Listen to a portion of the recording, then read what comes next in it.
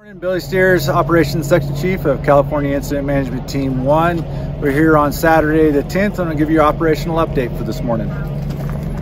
We'll start here on the northern portion of the fire. Through the whole northern part of the fire, all the way along here, we have dozer line and hand line that's been put in over the last several days. All of this area has held throughout the wind.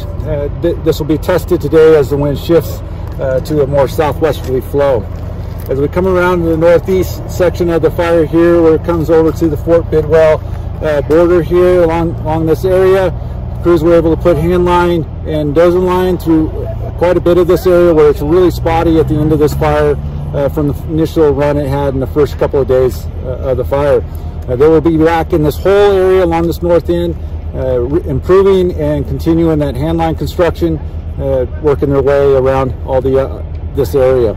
As we move down to the southern portion of the fire, this is where we had the majority of the activity yesterday evening with that easterly flow of the winds. We still have a little bit of an easterly this morning and then switching to that southwesterly as we talked about earlier.